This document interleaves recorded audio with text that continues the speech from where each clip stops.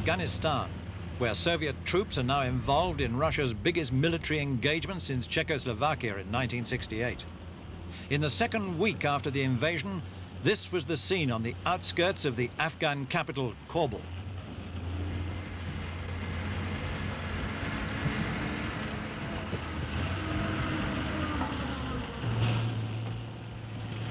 Soviet troops were everywhere throughout the capital and the country. Moscow claimed they were there because they'd been invited by Kabul's new rulers after a coup d'etat. But that version of events found few believers elsewhere. Most governments saw it as simply an invasion of a foreign country, and support for the move was limited, even within the communist bloc. America's President Carter called it the greatest threat to peace since World War II. And though nobody else put it in quite those terms, it was clear the world community shared his concern.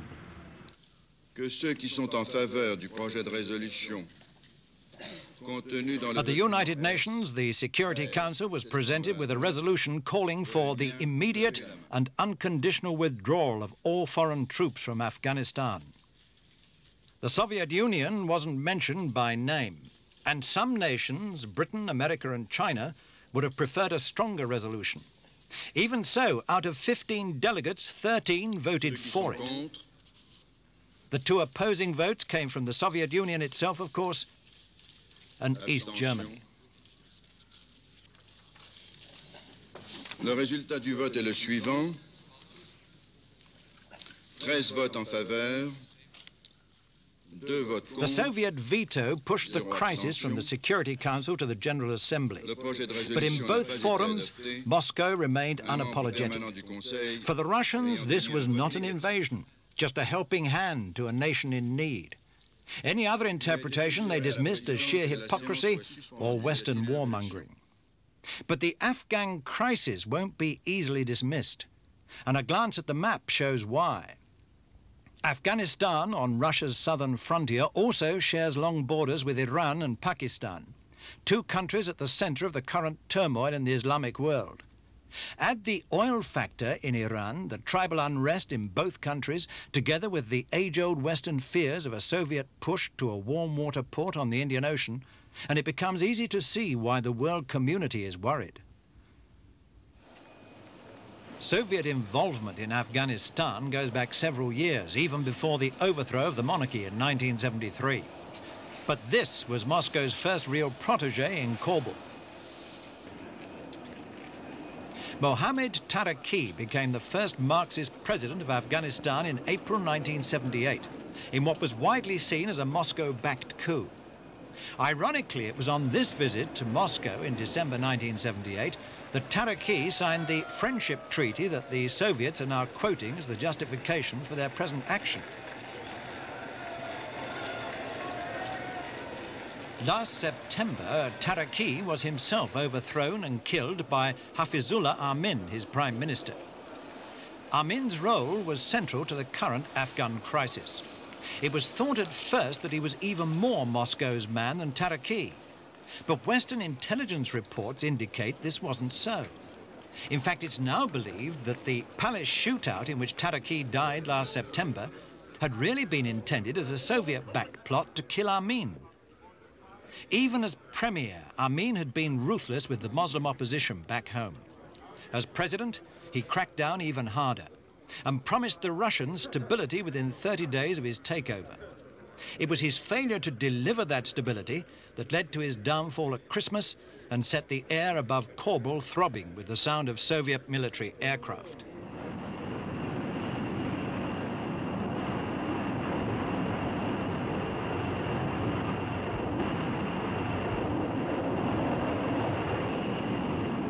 It's still not clear exactly what happened or when, but there is agreement that a Soviet intervention of some kind had been planned at least weeks in advance. Soviet troops had been arriving in increasing numbers since early December. Then, on Christmas Eve, the arrivals increased dramatically.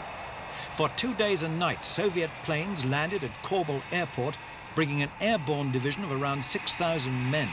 Helicopters, too, landed in front of the astonished gaze of airport passengers. Radio Korbel announced at first that President Hafizullah Amin had been deposed, found guilty of crimes against the people and executed. But it wasn't long before observers on the spot were piecing together a different story. Amin, it turned out, had been advised by the Russians to change palaces for his own security. The building was then attacked, some say by Soviet troops, and Amin was killed in the fighting. Troops loyal to him also died when they put up resistance from nearby buildings.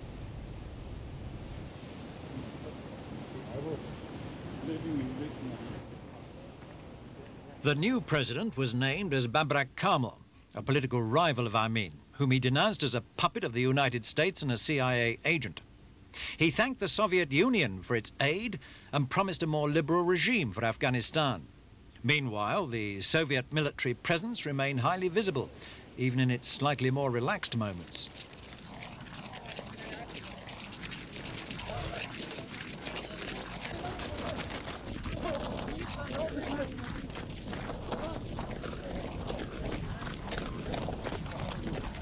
Jogging troops were to be seen only in the safety of Korbel. Outside, it was a different story, as motorized divisions spread out across the country to take the provincial capitals. Our film crew tried to make contact, but language was a problem, despite some recent press cards issued in Moscow. Come from Moscow. I was in Moscow for 3 weeks at the Red Square. You know, for the parade on November the 7th. This tank commander didn't seem to mind us filming at first, but he just wasn't sure how he ought to treat us.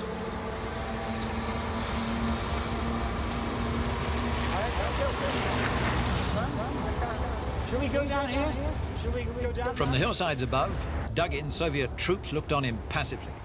The motorized divisions had crossed the land frontiers at the same time as the airlift into Korbel, and they'd met stiff resistance in several areas. In Kandahar, for example, southwest of the capital, over 200 Russians were reported killed by Afghan rebels. It wasn't an atmosphere for good press relations, and soon our crew found itself under temporary arrest.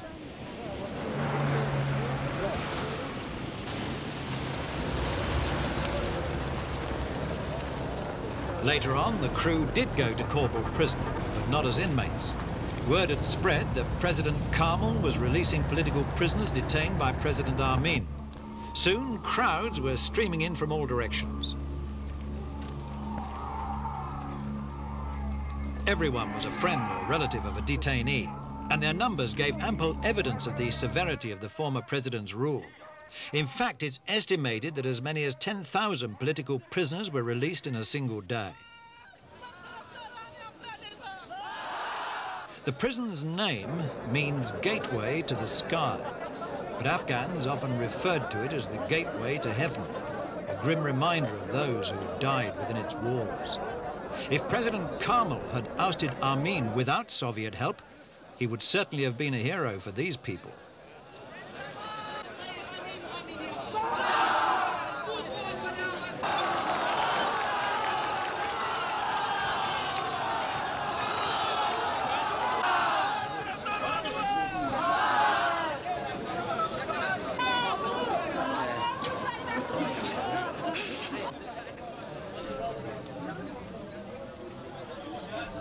In the midst of all the upheavals and violence, it was a moment of jubilation, and at times, almost overpowering emotion.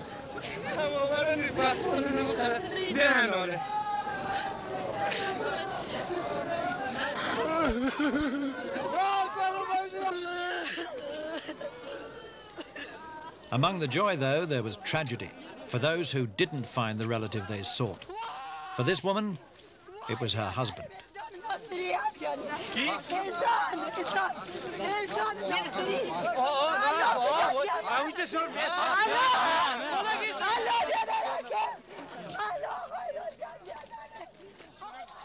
And when all was over, a despairing wave from those not released.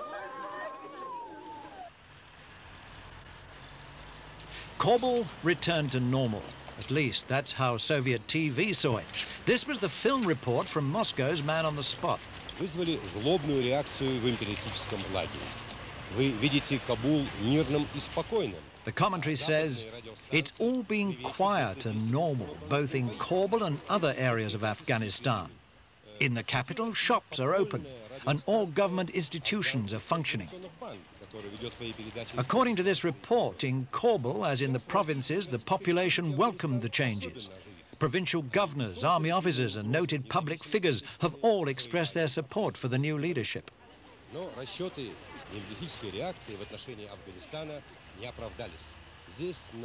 At this building site, the Soviet reporter spoke to foreman Mohammed Ayub.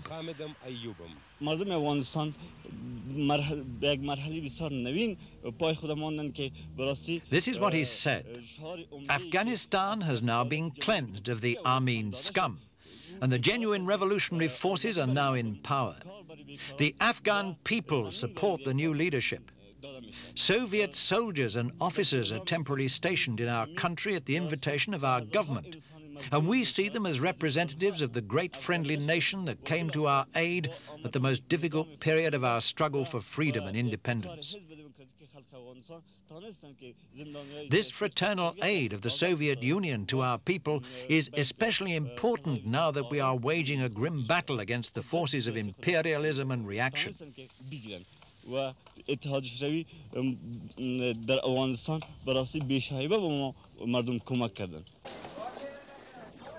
Just how many Afghans would echo those sentiments is a matter now that's open to question. Most reports seem to point the other way, providing a picture of sullen acceptance in the major towns and widespread resistance elsewhere. Afghanistan is a deeply conservative country where the basic patterns of life are bound up with the laws of Islam. And that's just where the trouble lies. What's been happening over the past 2 years is that the Marxist regimes in Kabul have been trying to force through radical changes in the economy and in society. And they've been trying to do it at a pace which most Afghans simply can't accept.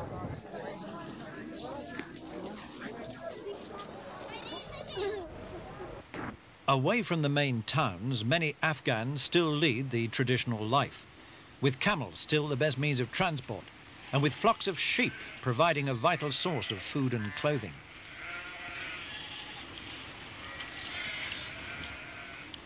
Only 1 million of Afghanistan's population of 15 million live in towns. The vast majority live in scattered villages. The recent fighting has now made nomads of many of them.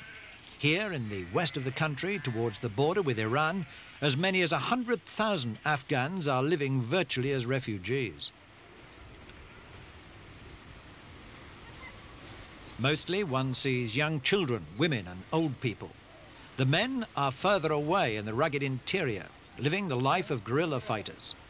Spokesmen for the rebels in the Iran border area say that international aid has been reaching refugees in the east along the Pakistani border. But here, they say, no supplies are coming through.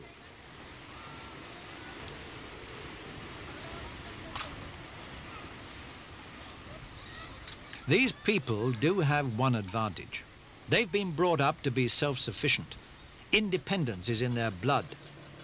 Home comforts and technology, regarded as essential elsewhere, are almost unknown here. Their money goes on guns, with just the occasional luxury of motorized transport.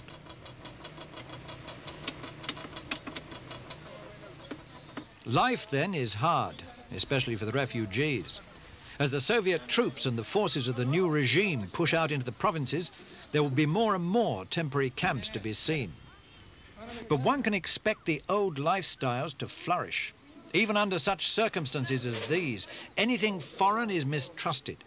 The nomads and the mountain villagers agree with the leaders of the political and religious opposition. Afghan traditions must be maintained.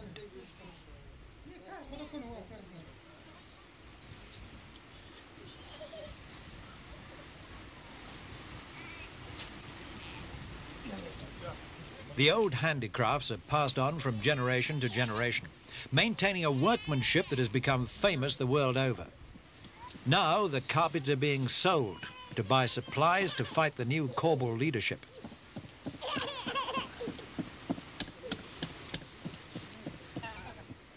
With the worst of winter yet to come, life is going to get even more uncomfortable for families in the camps.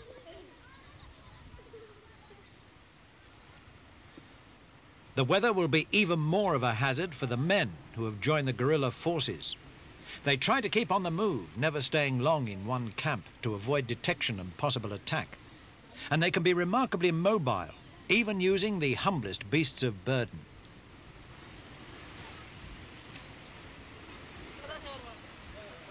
Around a campfire, the guerrillas would tell us little about their own casualties. They do say, though, that they are prepared to die, and they have scorned staying in defensive positions when firing on Russian convoys, often paying for their boldness with their own life. Their leader of operations in this region is a former two-star general who used to be a commander in the Afghan Air Force. He joined the rebels early in 1978 after the first pro-Moscow coup, which brought Taraki to power. The practice of Islam is central to the former general's thinking. Like many others now fighting in opposition, he wants a free Afghanistan. But he made it clear that for him, the right to practice Islam must be sacrosanct.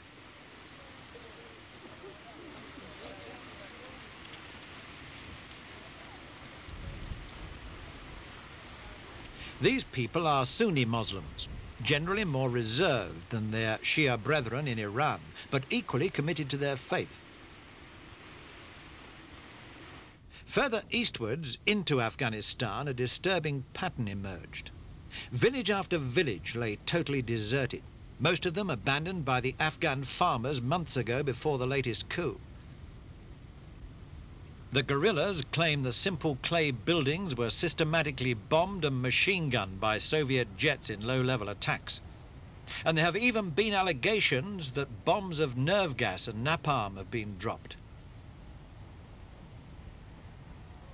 Such attacks were almost certainly on the orders of the previous leader, President Amin, as part of his brutal campaign against dissidents.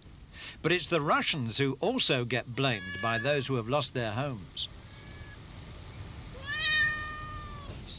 Groups of guerrillas are the only people around here now seeking temporary shelter. Their weapons, this one clearly dated 1893 with British markings, amaze the foreign visitor. Rifles such as these have been used for decades against anyone who incurred the displeasure of the mountain men. Today, it's the Russians and Babrak Karmal's Marxist regime. But in the past, it could equally have been other tribal groups. Internal disputes have been one of the main causes of the failure of successive attempts to unite and govern the country. Even before the fall of Amin, rebel forces were said to control 22 of the country's 28 provinces. There were also hundreds of Russian advisors already in the country, at the invitation of the successive pro-Moscow government since 1978. These advisors were in the armed forces, the civil administration, and in the important natural gas fields in the north, another reason for Soviet interest. And they became a clear target for the rebel forces, variously described in Kabul as Muslim, nationalist, or ultra-left extremists. About 100 Russians were reportedly massacred in incidents at Herat and Jalalabad. And during the past year, it's estimated that nearly 1,000 Soviet citizens and some East Europeans have been variously shot, tortured to death, or even flayed alive. Some were beheaded, and their heads paraded on poles by the unforgiving Afghans.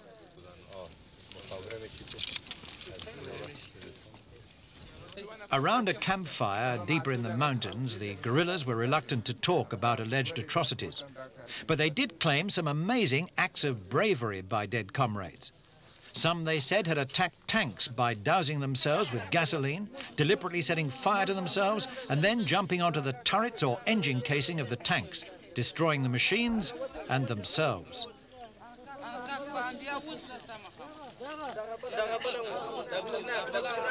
The makeshift footwear worn by the rebels emphasizes how poorly equipped they are in the face of the modern Soviet army. Yet they are still well enough equipped to carry out classic guerrilla warfare, each carrying his own weapon, carefully checked whenever they rest.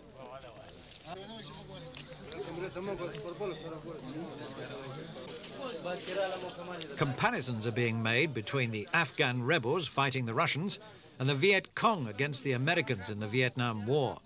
In both cases, a big power moved in to support an unpopular government for political reasons and to widespread protests from the outside world. But the comparison doesn't go much further. The Afghans are not well equipped. They are scattered and almost impossible to unite. And they have no burning political ideology like the Viet Cong. They operate best in small groups and in their home, the mountains.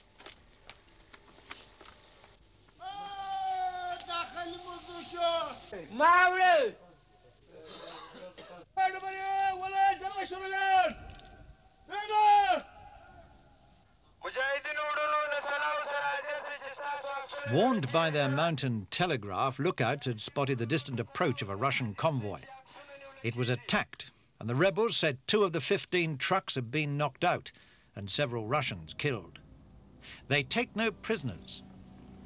This truck, we were told, was a captured Russian vehicle. Now it's used to ferry around supplies and ammunition for the rebels. It also provided lifts for our camera team.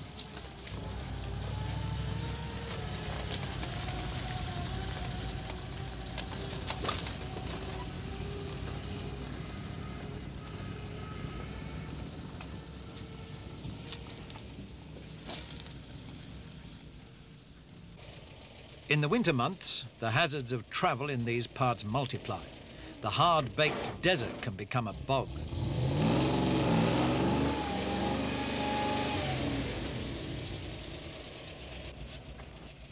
The rebels have to move along primitive paths because the Russians control the surfaced roads. There is also the constant threat of being seen from the air, when even a rough shepherd's track shows up like a clear thread through the rocks.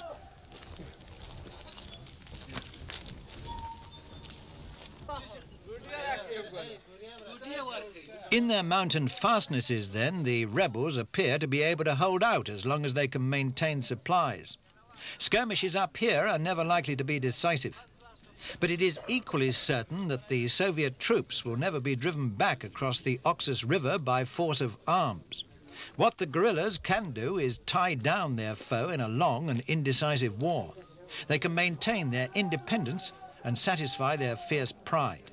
And that is a kind of victory.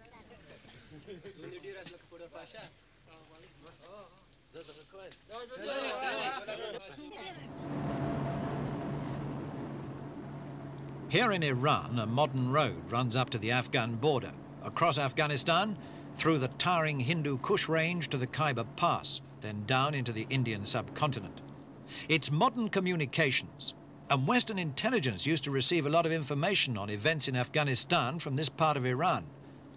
After the Islamic Revolution, though, these sources all but dried up, and Russian activities across the border haven't been monitored in depth from here for months. The hostility against alleged American spying in Iran has seen to that. One source of information our reporter did find in Iran was an Afghan student leader who has been closely following recent events. He managed to record the first radio announcement of the ousting of Amin, heard on the Soviet Uzbekistan radio. But he insists that the broadcast was made before the fighting around Kabul had finished. That says this is Radio Uzbekistan. That's Radio Uzbekistan. And now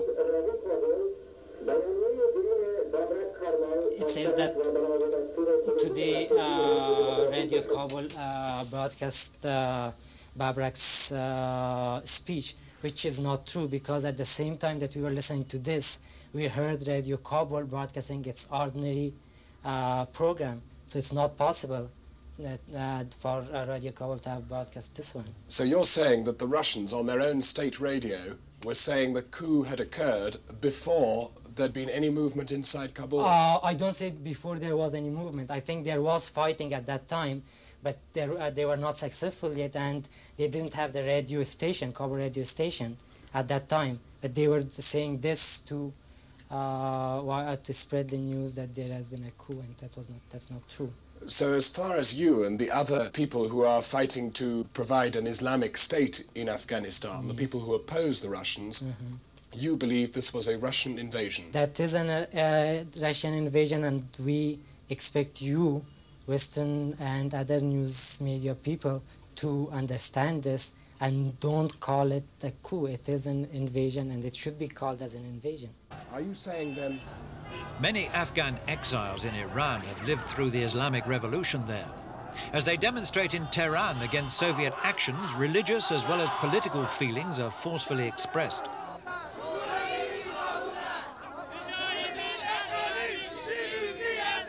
This demonstration against Soviet policies shows how the revived Islamic militancy cuts across international borders, a warning which even the strongest powers can only ignore at their peril.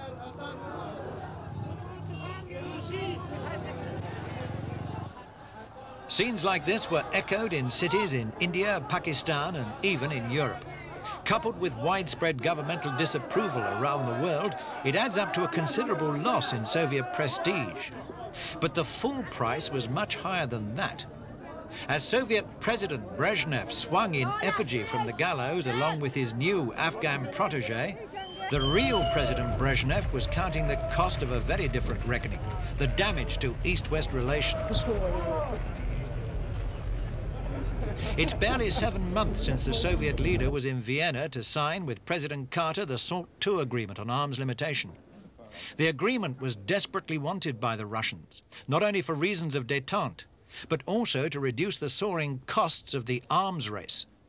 The treaty faced a difficult passage through the US Senate even before, but the Afghan crisis has killed any chance it had. It's assumed that President Brezhnev considered SALT II was doomed anyway, and that Russia is now quite prepared for a period of colder relations with the West. For the moment at least, the hugs and kisses are over. President Carter's problem was how to hit back, and this is one of the ways he's chosen. American grain has become increasingly important to the Russians, especially as cattle feed. President Carter put a ban on millions of tons of promised grain. But even American experts doubt its effectiveness. And in election year, the president faces opposition from Midwestern farmers who've always opposed political curbs on their sales.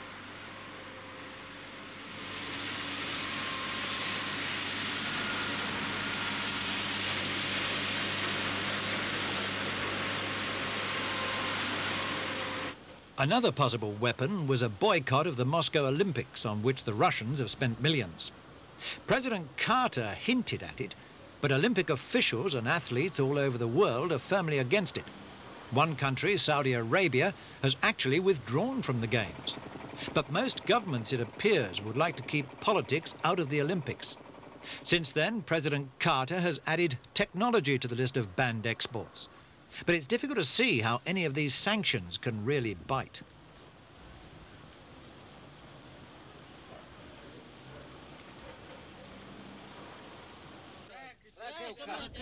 As the world argues about their fate, the Afghan rebels have just one objective: to continue the fight.